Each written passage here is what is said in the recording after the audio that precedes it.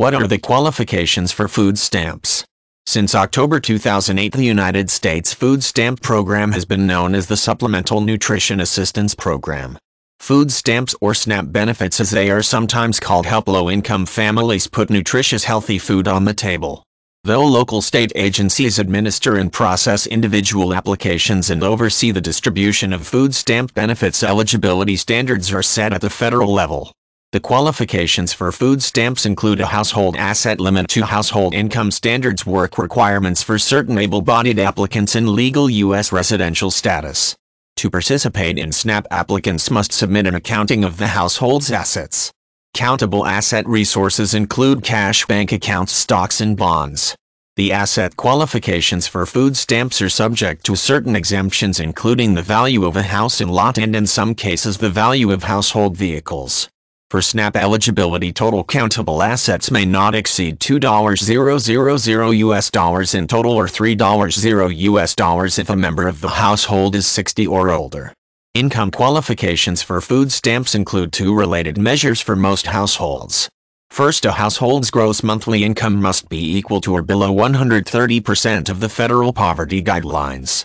Second, a household's net monthly income must be equal to or below 100% of the federal poverty guidelines. There are several income deductions allowed, including two standard deductions applicable to most households and other deductions for certain medical expenses and child support payments. Federal poverty guidelines work on a sliding scale according to the size of the household in question. In most cases, able-bodied adults without dependents who are age 18-50 must be employed or must participate in a formal employment training program to maintain food stamp benefits beyond 3 months in a 36-month period.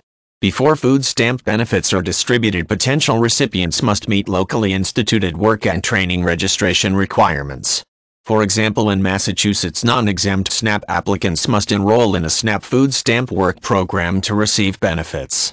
Certain people are exempt from the work requirement, including the elderly and those who have children younger than 6 years old. The last of the major qualifications for food stamps deals with an applicant's residential status in the U.S. Any U.S. citizen who meets the preceding requirements and has a Social Security number is eligible for food stamp benefits.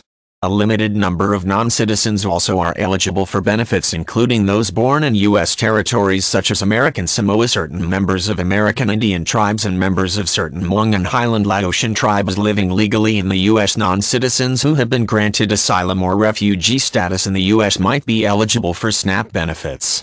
Other qualified aliens also might be eligible.